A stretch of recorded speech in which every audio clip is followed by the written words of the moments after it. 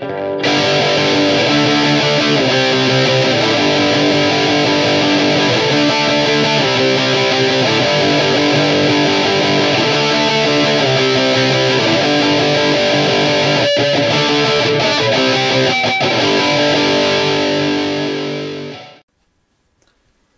guys, this is Chris, and I'm back with my third and final lesson on power chords. So, at this point you might be thinking, what else could I really show you? Well, there's really only one more technique that I'm interested in showing you with power chords before I want to move on to another technique, another piece of this lesson plan that I've got going. So, with this guy right here, we've been learning these basic 3 power chords in the first lesson.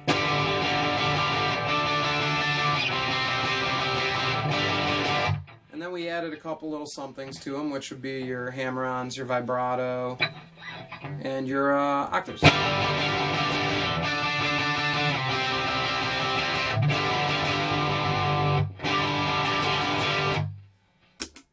So that's the basic idea of what we learned so far. So the next thing I want to be able to teach you is what I call chord flutters.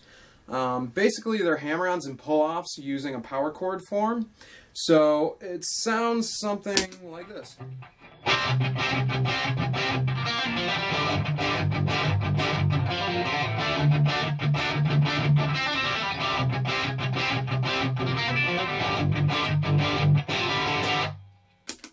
And that's pretty much the nuts and bolts of it. So all I want you to do is learn how to do that next piece and then be able to add that in all what you've been doing.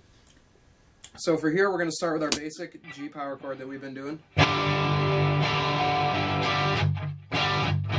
And then we're going to do our hammer-ons.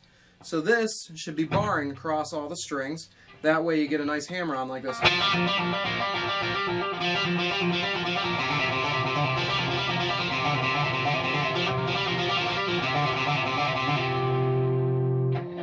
So those 2 strings that we've been pressing down with these other fingers right here, these are the ones that we're going to be hammering and pulling off of. So it's going to go...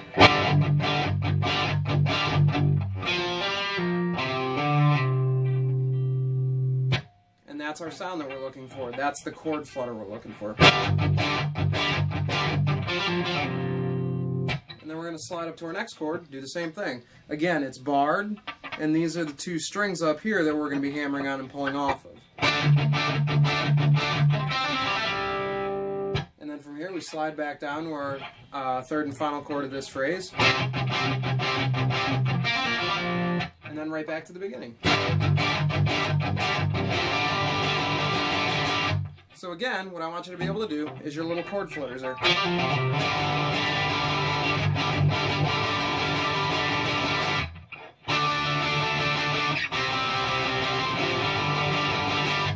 And that's the basic piece of it. So I want you to be able to add, let's say, 1 chord flutter, and then if you can, do an octave at the end of it. So.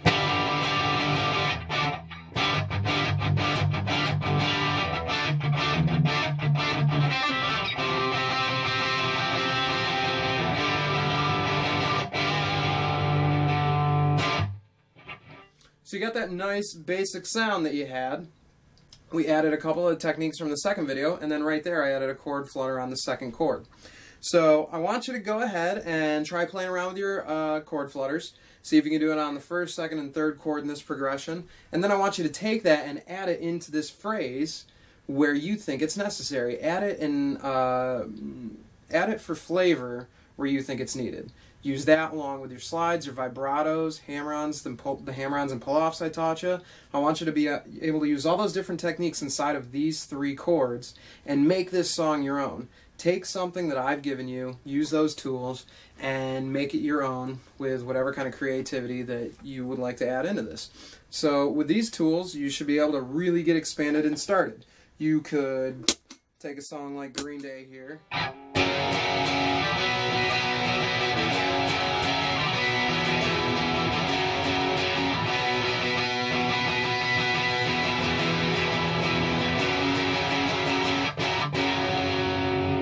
And start to make your own.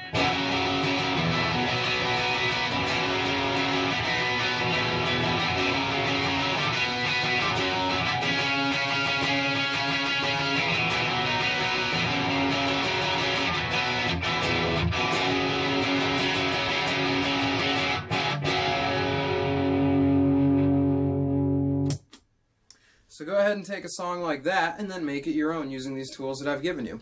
If you have any questions or comments, go ahead and let me know below the video. If you like what you've seen so far, keep on subscribing down, watching these videos, and get more people on the channel. That way I can keep this channel going. So next I'm going to teach something a little more difficult.